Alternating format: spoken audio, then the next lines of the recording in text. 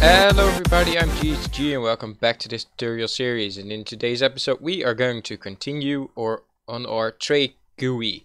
It's not going to be the final episode because it's kind of a lot of work to do this in 2 episodes, so I may be doing 3 or even 4, depends on how much more work I'd like to make of it, because I would like to explain things really well and it will make the videos way too long. So to get started on the second part of our tutorial, I've already done some work behind the scenes in between episodes. That is because I want to set the border over here to glass, so it's the middle line, the middle section of our trade inventory. I've set the first 8 items to a simple glass block and the last item to a redstone block. As you can see, I've also highlighted something over here which we are gonna get into in just a sec.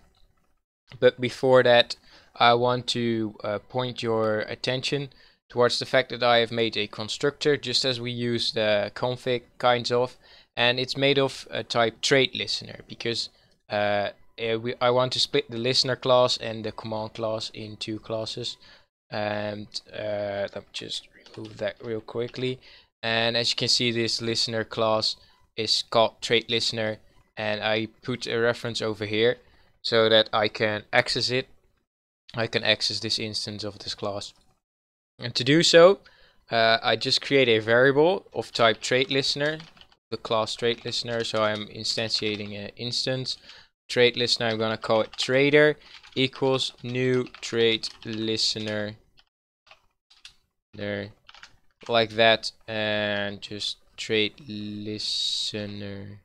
Let me type that correctly, and then I'm just gonna put it over here inside our constructor command. And of course, with every event listener, we need to do get server dot get plugin manager dot register events, register events, and then we're gonna do trader and this, just like that. So as far as our trade listener goes, everything with the inventory interaction between the players will go in here. And of course, we first need to create a public hash map of type player player, just as we did last time, to keep track of all the players that are trading and in what combination they are trading, so who's trading with who. And I'm gonna call this trading players equals a new hash map type player player, and then close it off by this. As you saw in the trade command, I've added a little method, add players to trade list, and then it's gonna be player and trade with. And of course I'm gonna create this over here as well, so I'm gonna do public void add players to trade list. And let me see if I do all caps correctly. Yes, and let me just uncomment this. Add player to trade list player, and then I want to have player, which is going to be player 1, or in short P1, and player, which is going to be P2, the second player that we trade with. And of course I would like to add these to the trading players dot put the player 1 and player 2. So that we now have a list which we can keep track of who is trading with who. So and we add that after we open the inventory for both of our players. And now we have that, we of course want to create a listener, because we want to check if people are putting items in there. So first create a public void on player inventory click, which is going to be of type inventory click event E, just as we did in a previous episode. Inside of here we want to check if e.get inventory.get title, so the title of the inventory is equal to our trade inventory, as we called it in the last episode, if I'm correct. Let me just quickly check here. Trade inventory over here, and if it is, we want to get the player p equals cast to player e.get who clicked, because it returns a human entity and we want to have a player. So we now have our player, and there are two possibilities. Either this player is putting items in the top part of our inventory, or the player is putting items in the bottom part of our inventory. And as you can see, we stored the players over here, so player 1 is going to be in the top, player 2 is going to be over there, but it's a hash map, so you can't actually check if the player we are currently working with from the event is in the second place or the first place. But what we can check if it's in the first place. So we're going to do if trading players dot contains key, so that if it contains anything with the first slot, p, and then we know it's player 1, because only players that are trading are inside the trading inventory. So if it's trading players contains key p, then it's player 1, and else, so if it's not, then it's player 2. Let me just quickly type that over here.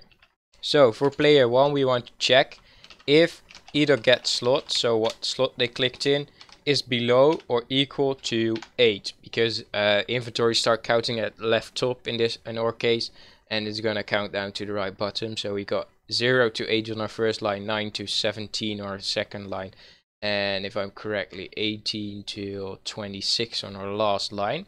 So we're gonna check if it's below that, so that they clicked a valid slot, or e.get slot equals 17, because that's our accept button, that's the redstone block in our case, and e.get slot is above 27. That's because we also want to get room for the player to actually click on their own items, and because this will block off, this is a really simple way of constraining the way players can trade, so that they do not have to click on every slot. They cannot steal the other person's items, but they have to be prepared and have to have their trading items on their third row in their inventory. So if they click on this, then it's a valid slot. So we're gonna do nothing actually for now, and if they don't, so else, if they do not click on a valid slot, we're gonna get e.set cancelled to true. So we're gonna cancel the interaction. Same thing for player 2, only that if e.get slot is higher than or equal to 17, because the player can of course put in items from item slot 17, then we are going to just do nothing. Else we are going to set cancelled to true, because we do not want them to mess with the inventory of the other player. So that's all the interaction for the actually putting items in and constraining the movement of the players within the inventory. Now I would like to do something about the accept button. So if they click on a valid slot, we're just going to check again. Oh, let me uncaps. If we actually clicking on slot 17 equals 17 like that, then we are going to accept, and this is going to take in the player and the e.get current item, so the item they clicked on, and then we also gonna cancel the event, because we do not want them to steal our accept button, of course. And same for the other player over here. If e.get slot equals 17, then we're also gonna accept, and we're gonna prevent them for stealing our accept button. So we're gonna create the accept method for now. We're not actually gonna finish off the trade, we are just gonna create the gimmick with the accept button. So you're gonna do public void. Oh, and by the way, it's an event, so do not forget to event handler, to put event handler above over here, and public void. Then we're gonna do accept, and it's gonna take a player p, and it's gonna take a items tag item over here, just like that. Let me auto implement Ctrl Shift O, and because the accept button actually needs to click being clicked twice by first player and the second player, we are gonna change if the first player, so let me just get if the first player, so if item.getType dot equals material dot redstone block. So if the first player clicks on the item, then we would like to change the material and the display name of the item to the player name, so that we can actually check if the same player is clicking on the button twice. Of course, they want to cancel the trade.